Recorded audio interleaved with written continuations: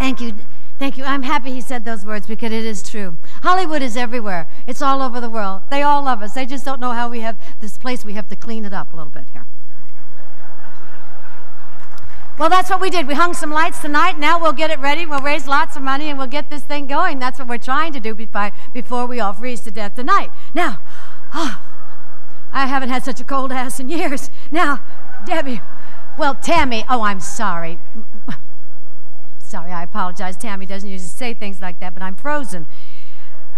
Our next honoree is a wonderful lady and a wonderful gal. Don't applaud people that cuss when they get older. It's nothing to be proud of. Now, if it wasn't enough to have Danny Thomas as a TV husband, now she has the stunning Ann Archer as a real-life daughter. Marjorie Lord Volk's acting career began in the Broadway production of The Old Maid with Dame Judith Anderson. In the years that followed, Marjorie shared her time on Broadway and in Hollywood and all stops in between. With the advent of television, Marjorie starred in the Fireside and Four-Star theaters and appeared in numerous television series as well as on live TV. And when Danny Thomas saw her in the West Coast production of Anniversary Waltz, which she had also played on Broadway, he signed her to play his wife, Kathy, on television's Make Room for Daddy. Unfortunately, the show only lasted 11 years. And after the series ended, Marjorie returned to Broadway and performed in various hit shows across the country. It was at this time that the ever-versatile Marjorie turned her talents towards directing. And since her marriage in 1976 to Harry Volk, Marjorie has given up her life on the stage as far as performing. That's what she says. Give her a good part that she's in. Screen and television. She has no regrets. However, her days are filled with 15 grandchildren and the many organizations like this one, and are we very blessed, to which she devotes her time. So before she joins us, we'd like to show you some milestones in Marjorie's life before the camera. She made over 30 films. It may surprise you, but she starred with the likes of Charles Boyer, James Cagney, Bing Crosby, Bob Hope, and her daughter, Ann's father, John Archer. They co-starred together for the first time in a little number called Sherlock Holmes in Washington. So let's go back now for a visit with the young teenager named Marjorie Lord, whose amazing career was just beginning. Jackie Jr.? Jackie does all, well, I knew him when he was Jackie.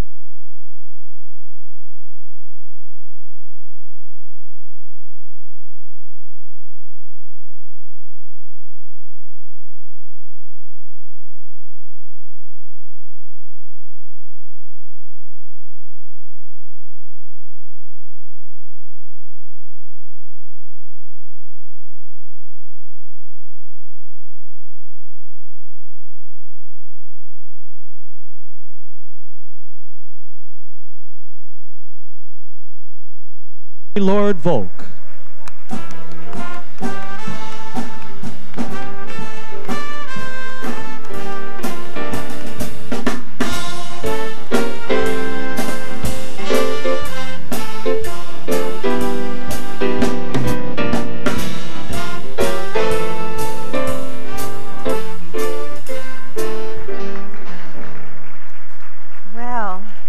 Ladies and gentlemen, please welcome one of Hollywood's favorite directors, Mr. Walter Grauman.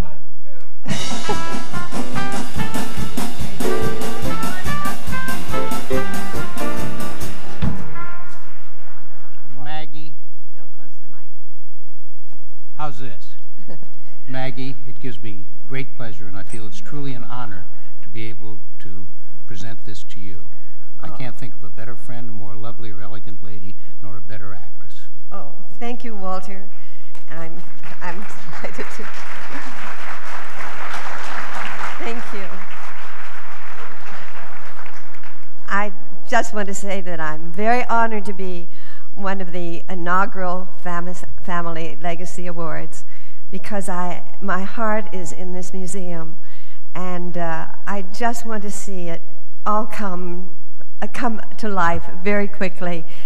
You know, it's kind of sad when you, this is going to contribute to the whole rejuvenation of Hollywood Boulevard, and as I started to say, it's sort of sad when you tell your friends and they ask you, do you have a star on Hollywood? And you say, yeah, I do. And, well, where is it? And you say, well, let's see now, just south of Vine, in front of the tattoo shop, you'll find it. That's got to change, and when this museum gets rolling, it's going to make all the difference in the world, and we're all going to be proud to have tourists come and find our stars on Hollywood Boulevard. Thank you all for coming tonight, and I appreciate this so very much. Thank you.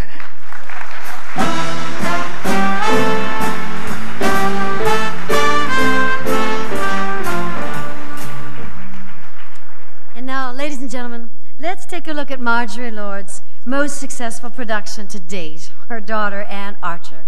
Coincidentally, Anne's career has closely paralleled her mother's. For many years, so did my daughter. She doesn't drink yet. For many years, she was in Hollywood, on the verge of stardom, well-regarded performances in less than worthy vehicles. Then a turning point. For Marjorie, it was Make Room for Daddy. For Anne, it was Fatal Attraction, and an Oscar nomination as Best Supporting Actress. The sequences we are about to show you are a vivid example of what happens when a performer finally breaks out and has a real opportunity to show you what they got. There's an added bonus for all of us here tonight, a sneak preview, as it were, of a forthcoming film that the whole town's talking about, Body of Evidence, starring Madonna, who's well known for her points, and doesn't she know what's under there? I've never figured it out. Willem Dafoe, and an actress no longer on the verge, Miss Anne Archer. So let's watch.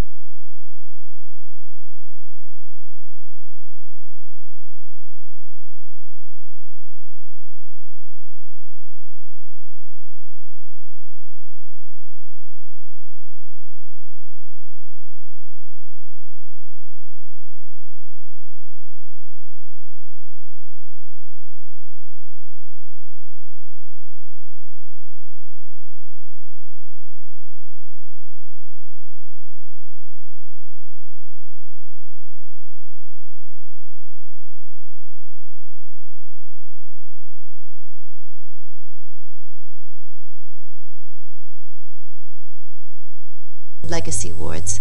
Unfortunately, I have to be in New York promoting a film, but I want to thank you for inviting me to share this award with such a distinguished group.